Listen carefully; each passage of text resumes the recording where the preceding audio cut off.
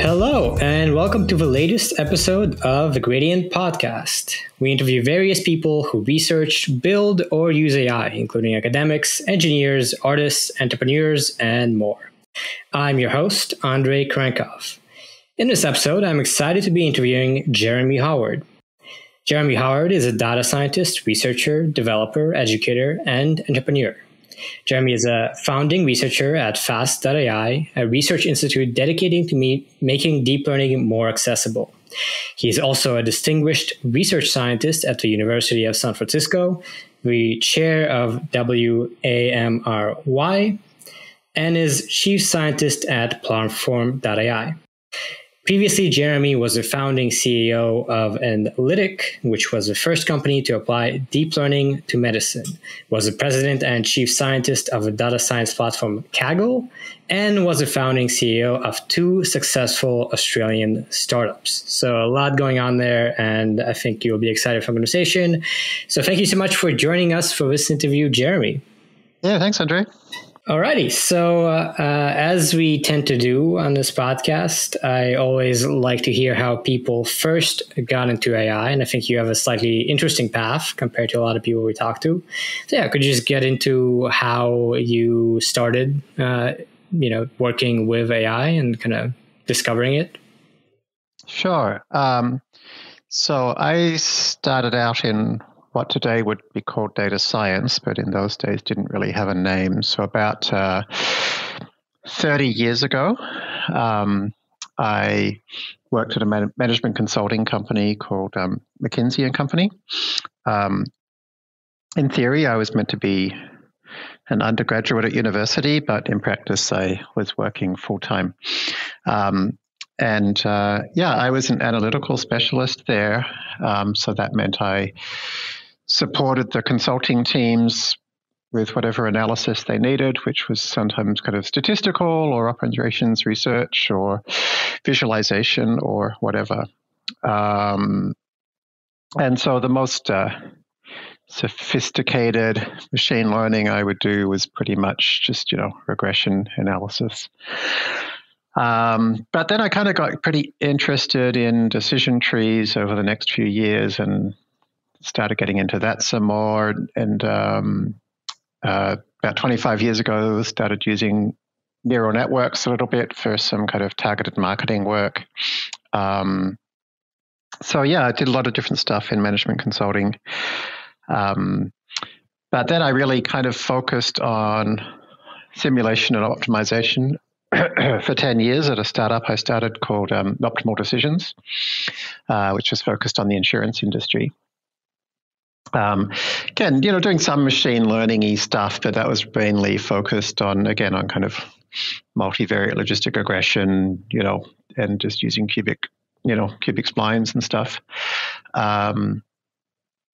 So then, it's kind of like, Kaggle came along, and at Optimal Decisions, I'd gotten really interested in random forests around the time that paper first came out, and thought I would try kind of using random forests in some Kaggle competitions, and that worked out pretty well. And then, around 2012, I noticed that finally neural networks were really seemed to be living up to the promise I kind of thought they had for decades. And so I started working pretty closely with them until eventually, I decided to kind of work on that full time, initially in the medical space at Enlitic, and then more generally at fast.ai. Great. Yeah, that's really interesting. Kind of, more of a practitioner path than a researcher path, which we have a lot. And I guess you saw a lot of the more fundamental techniques like decision trees and random forests before all of this deep learning excitement happened. Yeah, and I mean, it's a very, very large amount of research. I mean, I spent most of my time doing research, but I was doing research in order to apply it to solving particular industrial problems. So I didn't find it any less research intensive than nowadays that I am basically a full-time academic. But it's just a different way of doing that research, I guess. Yeah, I guess the end result is different, even if a lot of the process is similar. Exactly. And I'm curious, how did you get into Kaggle? Because it's an interesting path where you were, a globally top-ranked participant for a while, and then ended up as the president and chief scientist, which sounds pretty exciting. Yeah, it was good. I mean, I was lucky that it had been started in my hometown in Melbourne, Australia, and I basically bumped into the founder at an R meetup. And he knew who I was because I was top ranked on the platform at that time. And I said I thought it was a really cool platform. And I helped out as a volunteer quite a bit. So initially restructuring the database, which I'd noticed was kind of not organized very well. And that made things a lot faster. And then I looked at the actual code and actually ended up rewriting all the code from scratch. Initially, it was in PHP, and I rewrote it in C#. And I kind of obviously got to the point where I couldn't really just be a volunteer much longer. Sounds like you did a lot. Had written the database and the code, so. Then it made sense for you to join in. And what? Yeah, and I also became I also was the first investor in it as well. So I'd kind of put in my money and my time. So what did you find appealing about it, both as a participant and just generally, what did you like about the platform?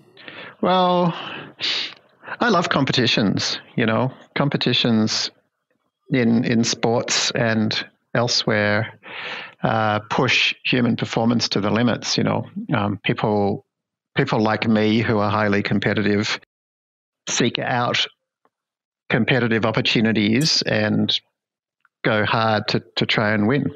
And then people push each other and, so competitions are really fun, but they also drive human performance like nothing else. So I'm a huge believer in machine learning and predictive modeling as a powerful tool, and a huge believer in the power of competition. The KDD Cups had been going on for a while, and I thought they were great, and the Netflix prize was, super cool. So I was, really loved the opportunity to both compete and also then to support a platform which can, one of the things I really liked about it was to really make data scientists into stars. People would be like, oh yeah, this person won these competitions, particularly for somebody like me who I've really don't like the kind of ivory tower exclusive world. So I've kind of tried to avoid exclusive universities or doing an advanced degree. I don't have a PhD or anything. I really liked, the idea that this is something that regardless of your background, people can, show what they can do. Right. And you can, just by showing that you perform well, be recognized just for your it doesn't matter if you're, it doesn't matter what university you went to, or if you didn't go to one at all, or, whether you're male or female or black or white, or what part of the world you're from, or whether you know the right people. You are judged on your performance, just like if you're a golfer or a tennis player. And actually, I guess I assume people here know what Kaggle is, but maybe to take a step back, can you describe what it was back when you started and maybe what it has evolved to when you were there or since then? Yeah, I mean, it's, it's first and foremost a competition platform. Initially, it was only a competition platform. So it's somewhere that people that have a problem to solve, a predictive modeling problem to solve, provide data to people who are going to have a crack at solving it. Some of the data, some of the labels are held back as a test set. Well, actually, two sets. There's a kind of initial private test set during the competition, and then a second private test set that is used once off at the very end of the competition. Anybody can download that data and try and build a predictive model, make predictions, upload those predictions, and whoever's predictions are the most accurate on that second held out secret test set wins a prize. And sometimes that prize could be, tickets to a conference. And sometimes that prize could be over $1 million. It just depends on the competition. Yes, I think that's very cool. I've wanted to play around with it for a long time, and it's just, one of a million things would be exciting to do. So I haven't played around I to highly it. recommend that everyone try to do 1 or 2 competitions sometime during their education or career, and put their all into it for 3 months, because at least from my point of view and lots of people I've spoken to, it's an amazing learning experience, regardless of whether you do well, or not. If you don't do well, that gives you a great insight into well, why not? And what could you do better next time? And then you can have a second, do a second competition and try and do better. And if you do well, it teaches you something about, what worked well. It requires, very strong software engineering skills, because over a 3-month period, if you're working on it every day, your code's going to get totally messy if you don't structure it well. And it requires a very pragmatic approach, and it requires creativity. I find it's a really great self-development opportunity. Definitely. And I'm curious, looking back, do you have any kind of competitions that you find memorable, or maybe highlights in your own experience and when you were president as well?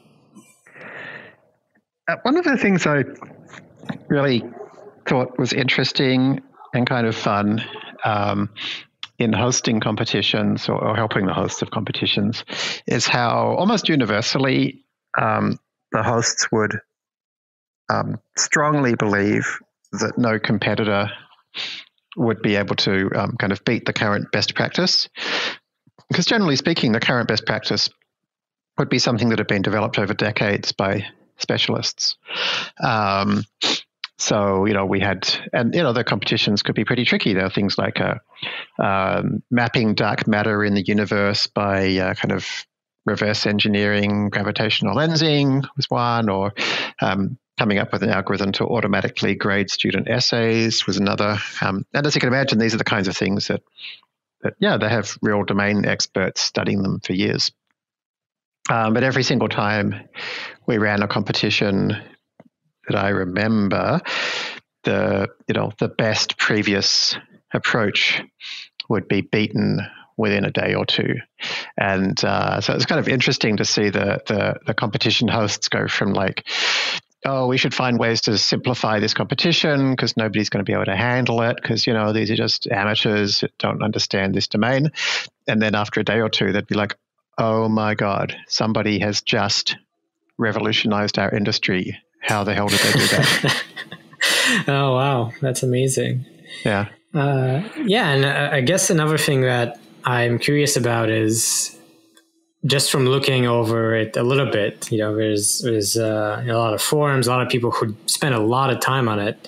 Yeah. So do you think there's also a community aspect to it? And so we always had discussion forums pretty much from the start. And I was a big proponent of that because I've always been, used discussion forums a lot, going all the way back to Usenet over 30 years ago, news groups. And my email company, Fastmail, had a very busy, popular public forum for our users. So every competition has and always has had a discussion forum attached to it, which is great because it's not just that people can ask for organizers for questions, but they can talk to each other. And then an interesting addition in the past few years has been that Kaggle also has a hosted Jupyter notebook platform. So people can have not just discussions, but can also have just about prose, but they can also upload notebooks and have discussions about those as well, which can be attached to a competition or totally independent. That's really interesting. And that reminds me also, having played around a little bit, one thing I noticed more recently is there is also a possibility that you use their hosted data set, and I believe they also provide compute in some cases. So in some sense, it is democratizing the ability to learn AI and experiment with things without having access to compute or storage or any of these things. Yeah, to some extent that's true. I mean, I would say kind of Colab is the main platform that's done that. Kaggle does a bit of that as well. Although, in practice, I find the vast majority of people use Colab for that, and for our courses, we point people towards Colab for that. Yes, and I think a lot of our listeners also love Colab, and we'll get to more of this topic of democratization with fast.ai, of course. But before that, after Kaggle, you went on to start Enlitic, of course, and as we said in the beginning, it dealt with applying deep learning to medicine. So what was your process of kind of coming up with that and realizing deep learning was this big deal that could be applied to something like medicine? Well, I had guessed that neural nets were going to kind of take over. I'm trying to think, over 25 years ago, because they just seemed to have the fundamentals were there, that they just didn't have the limitations that other techniques had. They were so flexible.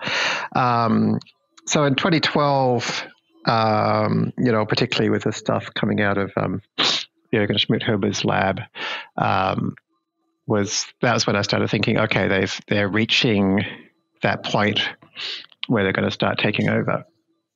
And then we started seeing them winning more and more Kaggle competitions. I'd always promised myself that when I saw that happening, I would dive into it. So I did. I took a year off to research the question of where is deep learning going to have the biggest impact in the short to medium term. And then I'll work on that. And so during that research, one of the areas I studied was, looked into for this was medicine. And I realized that a lot of medicine involved basically data analysis, but analysis of the kind of data that previously computers hadn't been particularly good at analyzing, like images and natural language. And I thought, okay, well, this is going to be pretty transformative. So that was why I decided to start Enlitic, to help bring about that transformation. And my main goal was to show people what might be possible by combining, bringing deep learning to medicine, and to try to kind of launch that as a field of research and development. Which, is now definitely a field. Definitely, a lot of research and but startups. at the time, it wasn't at all. Nothing was happening, and I was really surprised. This was 2014-ish, or So the research was happening during 2013, and then the initial development during 2014. So, when I was going to conferences around medical image computing and stuff like that, there was no neural nets whatsoever. Wow. I guess this was still when there's more computer vision applied to object recognition, whatever, but not yet medicine, which is another domain. Yeah, it's just like that, it was just a group of people that didn't have any background in that area, and they didn't really know it was happening. And also to be clear, at that time, 2013, 2014, most computer vision researchers I spoke to in any field were still not using neural nets. It was the early days of that transition, which then happened incredibly quickly. Mm-hmm. Yeah, it sort of started happening around the early 2010s, but it took a while for it to be universal. Well, not that long, but still. Well, and in the early 2010s, there wasn't much that anybody could do because the software wasn't available. Mm-hmm. So Dan Sirison in Jürgen Schmidhuber's lab, created his own CUDA library, but that was not publicly available. That was this commercial thing you had to buy. So it wasn't until stuff like Cafe and Theano came out that that people could actually do research into this, unless they were going to go and write their own CUDA kernel, like Krajewski did, for example. Mm-hmm. Yeah, and is that something you had to do getting into it? No, it's I in the early days of my optimization and simulation work, we did a lot of C++ stuff, but I've tried to stay away from it because there's so much kind of engineering overhead working at that level. So I've decided, one of the things I was waiting for is for there to be some kind of freely available GPU accelerated linear algebra library. And so, it was really when Theano came out that I started diving into the coding myself. Yeah, that makes sense. And certainly, I think a lot of PhD students these days appreciate that being the case. Yeah, I mean, working, at the CUDA level, it's just, there's just so much messing around with, memory and transfers and handling all this looping stuff and whatever. It's just not something I want to spend my time doing. Of course, yeah. And, I think a lot of students can relate. We just use a lot of libraries these days, and that makes things a lot easier. It sounds like, I'm curious, what kind of you did at Enlitic and what Enlitic does. It sounds like there's some image analysis. Is that kind of a main thing, or were there also other problems? In medicine? So we started on the image side, because that was kind of the low-hanging fruit. But, we pretty quickly got into natural language processing stuff. By that stage, we were getting pretty deep on radiology. So even the NLP we were doing was around radiology reports. And then kind of multimodal. We definitely started looking beyond computer vision pretty quickly. Mm-hmm. And I find that interesting personally, because from what I understand, one of the big difficulties with research on medicine, at least, I don't know if it's still the case, but early on, and to some extent still, is access to data. So with computer vision, you have a lot of data, NLP, you have these data sets, but with medicine, it's a little more difficult. Well, that's the difference between research in academia and research in industry. Mm-hmm. That was not a problem for us because we were working with hospitals, and hospitals have lots of data. The issue is that they can't really release that very well to the public, but they're very happy to have private relationships and development done on that data. Yeah, and then I guess, did you find that the techniques you were trying, computer vision, NLP, led to the sort of advancements you would have expected, or were there a lot of challenges getting going in that? The NLP progress didn't really happen for me until after I left Enlitic, when I created ULM-Fit, because really all there was basically some word vectors and some first word to vec and then love, and some pretty basic ways of using them, which actually didn't get us very far. And I always thought it was weird that nobody was using the same techniques we were using in computer vision in NLP.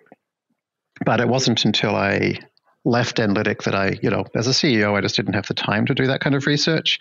But, after, one of the first things I did actually, after leaving Enlitic was to start to look into that question of NLP, which led to the development of ULM-Fit and, fine-tuned language models. Yeah, one of the early examples of what is now sort of a universal practice in NLP of training a lot of data and fine tuning, somewhat like ImageNet. Yeah, it was the second to do it. The first was Diane Lee from Google, but the key thing with them is they didn't figure out how to make it work with a kind of a generic pre-trained corpus. So Sebastian and I were the first to show that you could actually just pre-train on Wikipedia and get great results. Okay, yeah, and that's certainly kind of maybe an underrated step in this whole journey of NLP that I can recall. But one more thing on Enlitic before we sort of move on to the future. You mentioned that in all these conferences on image analysis for medicine, they were not using neural nets. But there were, of course, these established techniques for, I presume, decades with a lot of experts. So did you find that compared to those techniques, it was, deep learning really made the switch as it had for computer vision and other problems kind of right away? Oh, yeah, absolutely. I found this for every domain pretty much. I mean, so one example, early on with Enlitic, we were looking at hiring, and at that point I was still strongly considering starting with histopathology rather than radiology. And so we were bringing in researchers to talk to them about their work and see if we could hire them. And so we brought in a chap who I think was just finishing up his PhD in medical image computing around histopathology. And he came to talk to us about his work, and we did a presentation. And he talked about, basically how during his PhD, he had spent 5 years creating this kind of sophisticated graph cut based approach, which was pretty interesting. And then at the end, I asked him, if, he'd ever considered using neural nets. And he said, no, he hadn't until the day before he came to visit us. And he thought he might just check it out because it seemed like an interesting thing to do since he was going to come and talk to us and he knew we were into neural nets. And he said within 4 hours, he had beaten the best result he'd ever gotten in his PhD.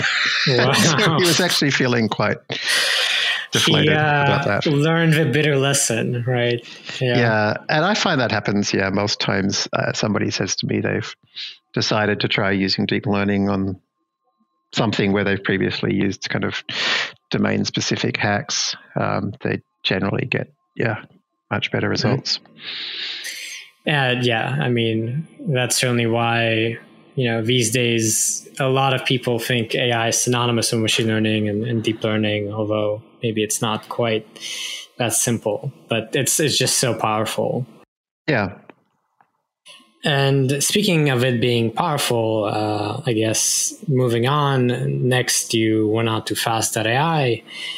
And I imagine, your experience seeing the power of deep learning was part of the motivation. But can you just describe what was your thinking process when you decided to go and do this? So my wife, who's a math PhD, much more on the kind of pure math side, and I were talking, as you can imagine, we're talking a lot about deep learning. And we really noticed that it was a very exclusive community at that time. There wasn't really any great ways to learn deep learning, and the majority of the tricks that kind of make it work well in practice weren't actually being written down in academic papers.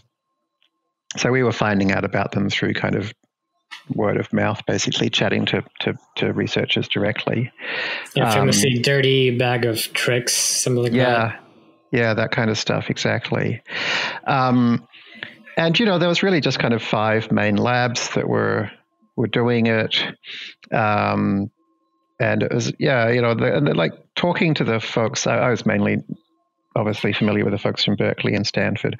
And, talking to them, they just weren't really working on a range of problems that I thought were particularly impactful.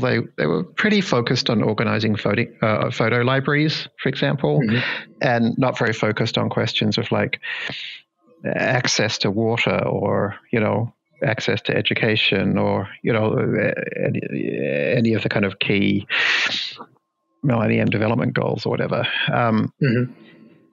And yeah, the issue was it's just a group of people who they were solving the problems that they had, but not really the big problems the world has. And so we kind of thought, well, how do we get this incredibly powerful tool being used by people that can really help make society better? And we thought the way to do that would be to try to get it so that the domain experts, the people that really understand the problems and have access to the data and understand the constraints and understand the implementation issues, try and make it so that they can harness deep learning as part of what they're doing. And, another big part of that was thinking, historically, when there's major technology shifts, it tends to increase inequality, at least for a few decades.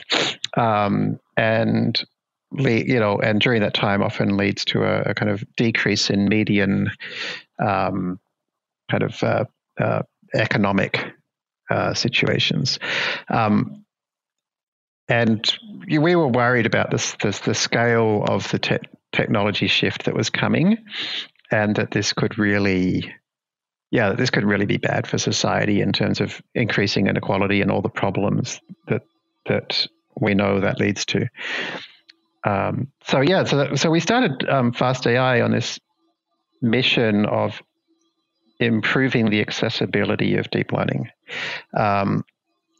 which we didn't know whether that was possible or to what degree that was possible. At the time, really everybody doing anything with deep learning had PhDs from pretty much one of the 5 main labs and, were super mathy technical people. But we thought, we kind of thought like, well, there's nothing fundamentally difficult about this technology. We think there'd be ways to make it easier and more accessible. So let's see how far we can go.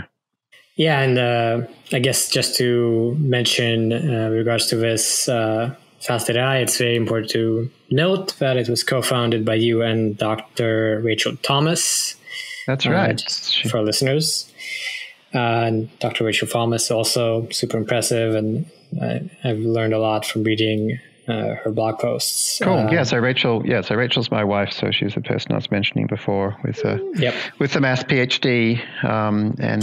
We decided to try and create this thing together, which apart from anything else, it's like starting something with your spouse is always a bit worrying. We hoped we wouldn't drive each other crazy or something, but it actually worked out really well.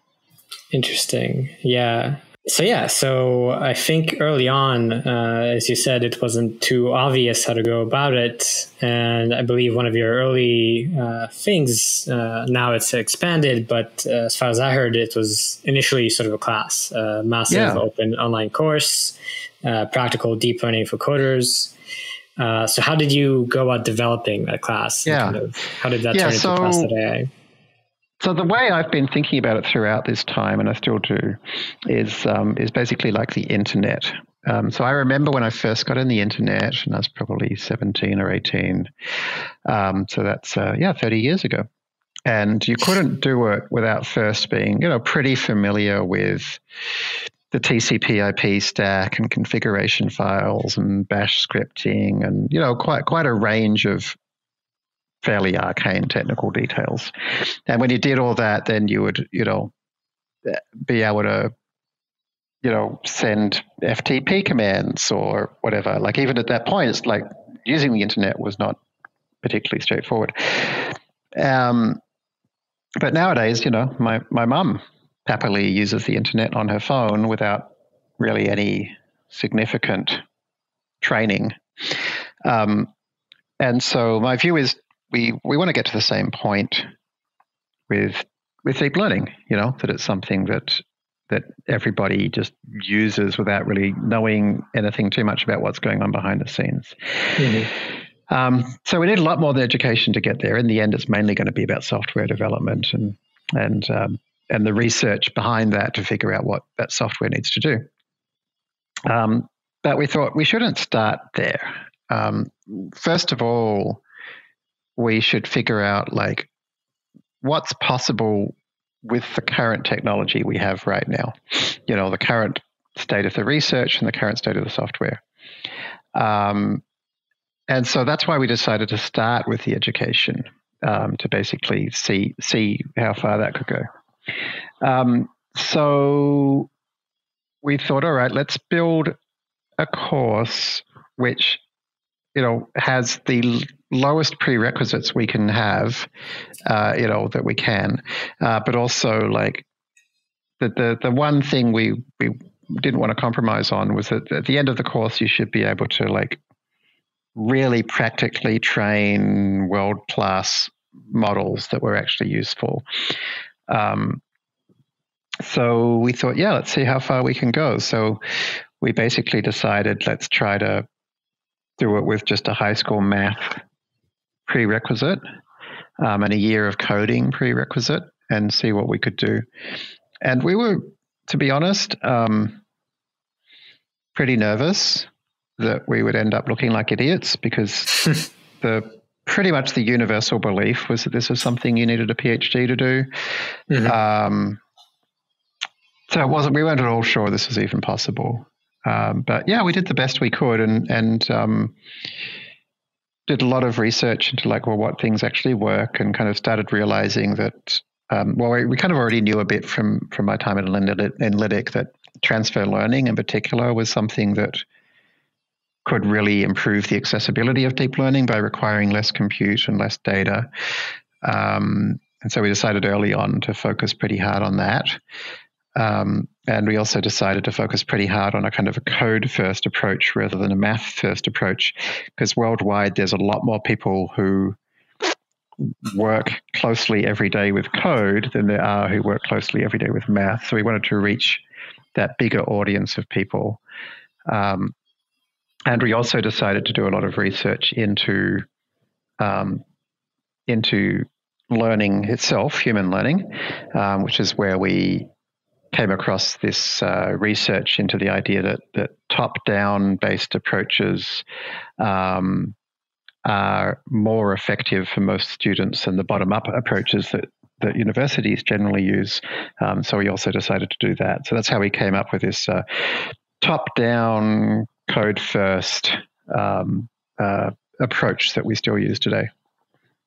Interesting. Yeah, I found it kind of intriguing that, I don't know, it's a story that one of the first big, massive open online course was machine learning by Andrew Ng, that in some sense, as far as I know, pioneered it.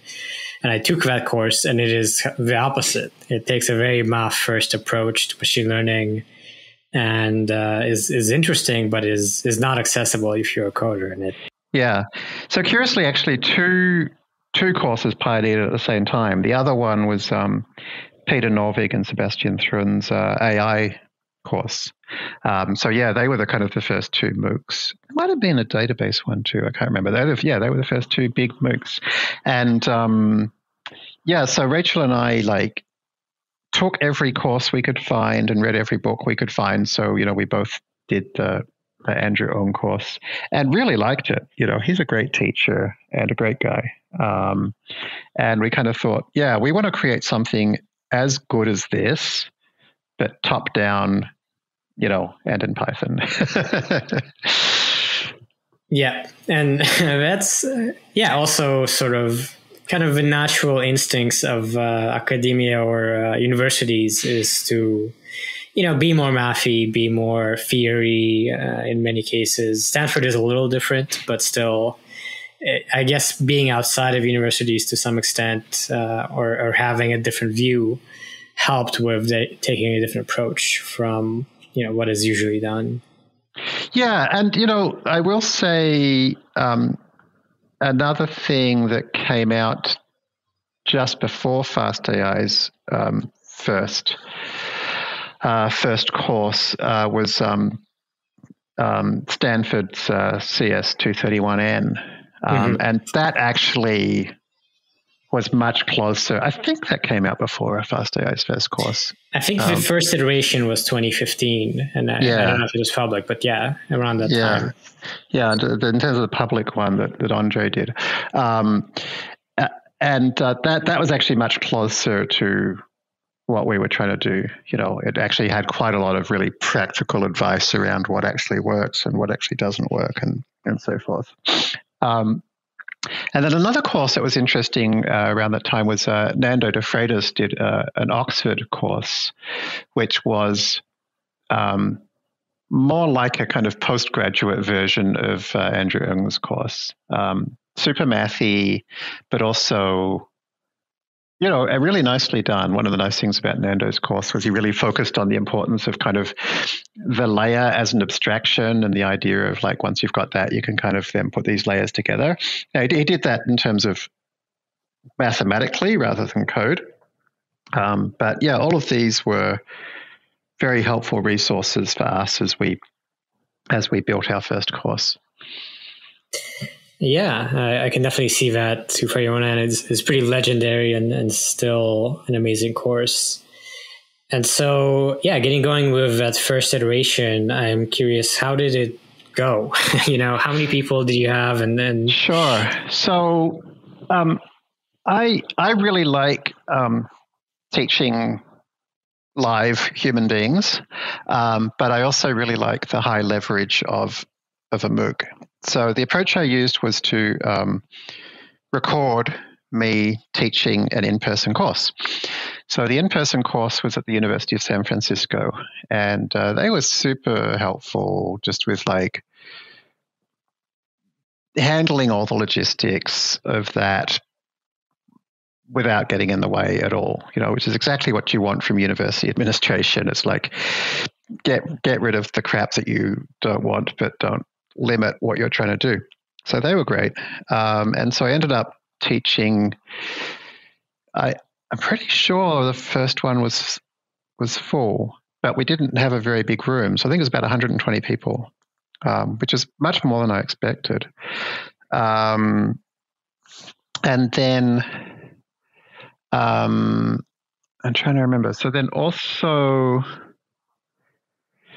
then we had forums for the course and put the recordings online. And what really blew me away in terms of like, was this working, was when I created a forum thread that said, after lesson 1 or 2, if you have created your own model using what you've learned, reply here with a link to us and tell us about it. And we got over 1,000 responses of people who had built really cool things. Wow. And interestingly, because they didn't know what was meant to be possible or not possible, they tried things which I thought wouldn't work. So one of the very first ones, if not the first one, was something that could recognize pictures of cricket from pictures of baseball. And if I remember correctly, he used 30 images in total. And wow. I would never have thought to try so few, but he got over 99% accuracy on a held out set of data. And I was just like, wow, that's amazing. And then another guy did something which looked at satellite imagery and predicted what city or what region a satellite image was from. And again, that was something, from like over 80 different regions. It's a super hard problem, pretty high cardinality dependent variable, but he still got over 80% accuracy. So that was when we kind of, and also like hearing the backgrounds of the people, basically none of them were math or computer science PhDs. They were generally people who were, like they often had PhDs in something, but they'd be in like fields like, I don't know, English literature or astrophysics or whatever. And also just a lot of people who were just in industry, but they were like CTOs of really cool startups or people who were pioneers in data journalism, or so like a lot of interesting people took that first course and really showed us like, oh, cool, you actually don't need a PhD in math or computer science, and you actually can create, really cool models. Lots of people actually compared stuff they were doing to academic papers and discovered that they had created a new academic state of the art after like the first or second class. It was quite remarkable. Yeah. And that was hugely exciting. Yeah, I can imagine. I can relate a little bit in that Stanford often, in the ending their CS classes in the second half has this project thing where you don't do homeworks. You just pick a project and do it, which I always really love and have enjoyed doing. So I'm curious, did you have a homework or something like that, or did people just decide to do these sorts of things? Yeah, no, we do. I mean, the homework's more like the Stanford homework. It's basically like, okay, pick a data set and try to build a model, and it's the same today. A little more structured, yeah. It's like you've got to download your own data. You got to decide what problem to solve, and decide why it's interesting, and decide how to clean the data, and decide how to present it, and nowadays we get them to create a web app and deploy it as well. So the idea is basically like, actually create something that you think's going to be fun or interesting in some way. Yeah, which I always find amazing that it seems like not many other courses do that, because it's just so fantastic for learning. Yeah, it's also great for like a portfolio, like particularly for folks who haven't been to a highly regarded school. How do you get noticed? How do you get a job? And having a good portfolio is really the key way to do that. And so if during that learning time you were building cool projects, you can show them off. And we found that seems to work pretty well. Yeah, for sure. And that reminds me, I know of one case of someone who got into AI and deep learning through fast.ai, Helena Serene, who we interviewed, one of the first people, maybe the first person. Great. Yeah, that's amazing. So I wonder if you have any other kind of success stories that you're proud of as far as people who got into it and then went on to do really impressive things or something like that. Oh, God, yeah. I mean, hundreds or thousands. I'm not sure I want to pick out too many names specifically because there's so many great people. I mean, but it launched many careers, I can imagine. Like when I last went to Europe, so many people came up to me and said, "Oh, I've just presented my paper and I wanted to thank you because I got my start through fast AI." So like certainly a lot of researchers, and interestingly, I moved to Australia in February, and when I got here, I was told like the city I'm in, which is a city of like 3 or 4 million people, Brisbane, the folks here told me that the entire AI community here basically started up through doing fast AI courses through a meetup together. And there's now a whole Queensland AI hub.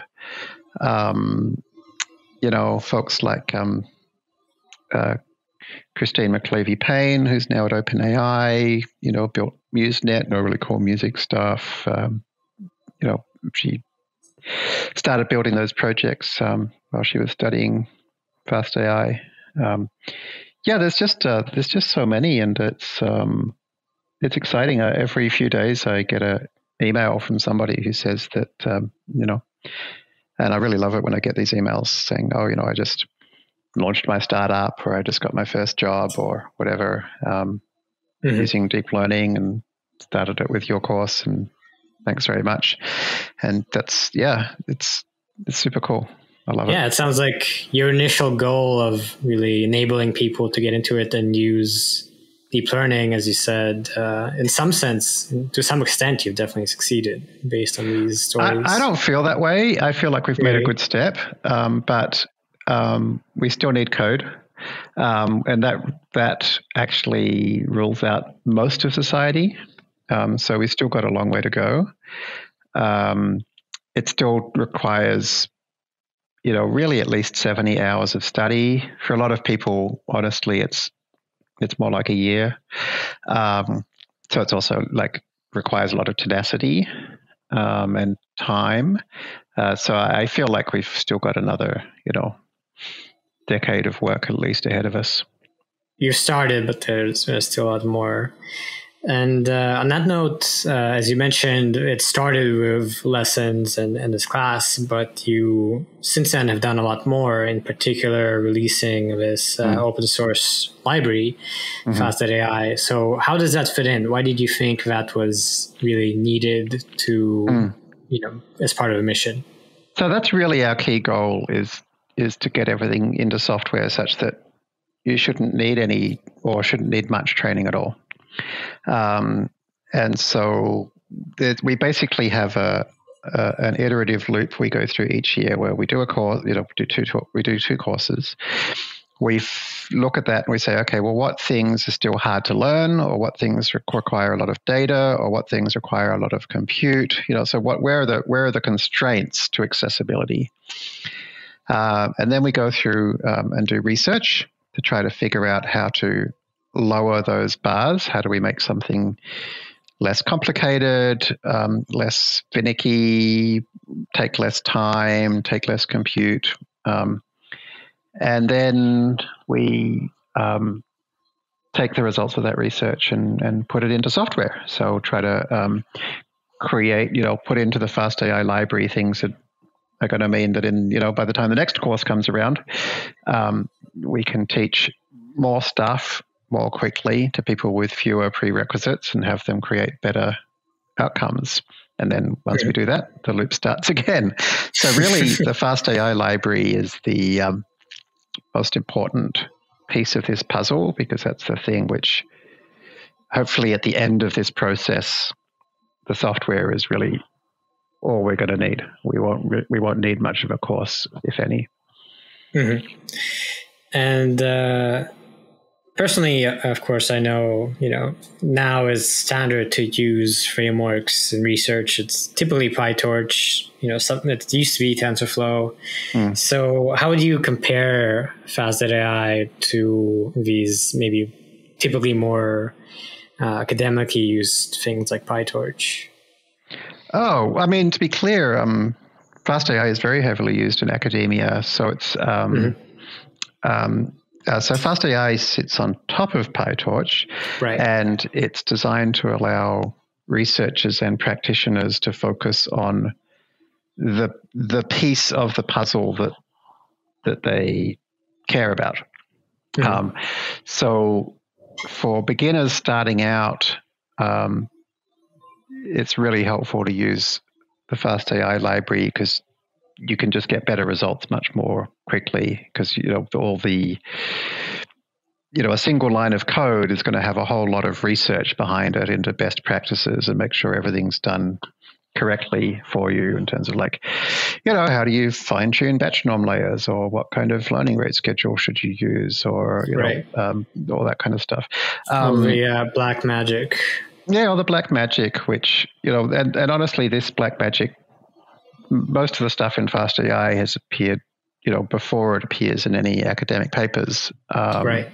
It's much, honestly, it's much easier to come up with an idea and implement it in code than go through all the hassle of turning it into a published paper, which I like. I don't like writing papers.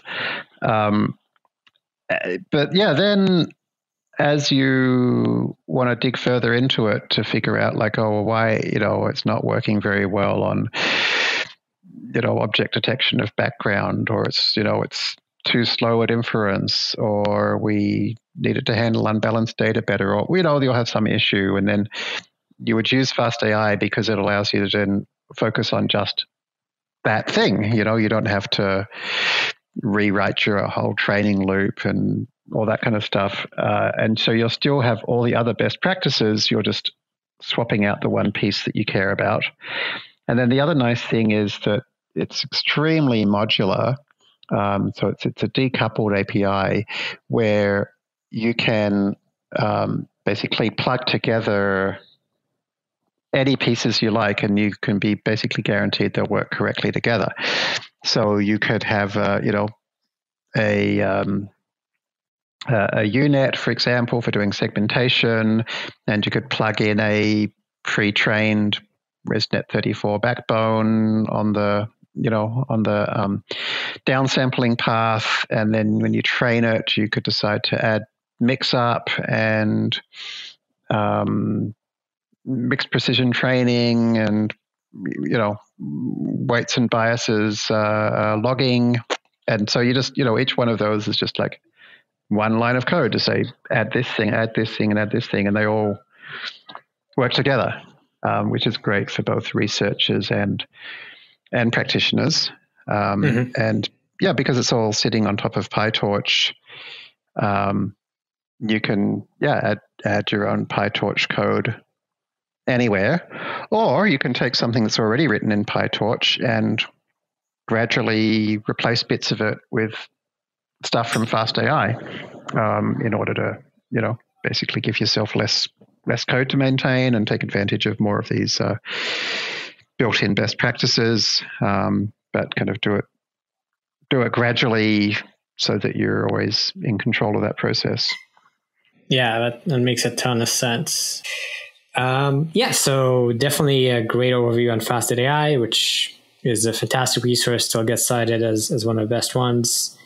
And then just to wrap up, I always like to finish with this question, which is going outside of AI, outside of your career, what are some things that you do in your spare time? What are your hobbies? What are your interests? Maybe your primary ones?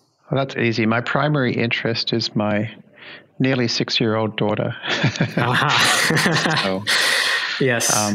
Becoming a father was by far the best thing that's ever happened in my life. And I am incredibly lucky to be able to spend a lot of time with my daughter. And she's very interesting, and she's very interested in stuff. And it's been fun watching her learn, because I'm obviously very interested in both human learning and in machine learning. That brings a lot of joy and interest to my life. Oh, that's wonderful. And yeah, I've heard some other researchers have that. It's fascinating seeing this, human learner and how powerful it is, right? Well, with that, we're going to go and close out. That was a really interesting interview for me. Thank you so much, Jeremy, for taking the time for it. My pleasure. And then our quick outro. Once again, this is the Gradient Podcast. Check out our associated magazine over at thegradient.pub. If you enjoyed this interview, please support us by sharing this podcast with your friends, subscribing, and reviewing it as you do for any podcast. Thank you for listening, and be sure to tune in to our future episodes.